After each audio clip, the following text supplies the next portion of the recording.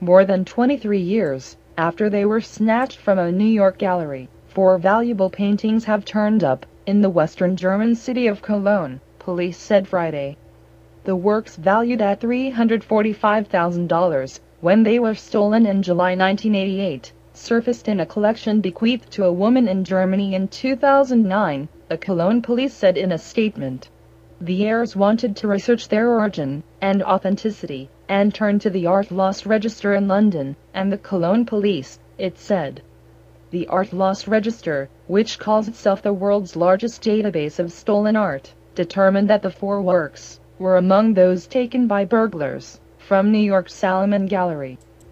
It was not immediately clear how they ended up in Germany, police said, adding that the U.S. Federal Bureau of Investigations had been involved in the probe.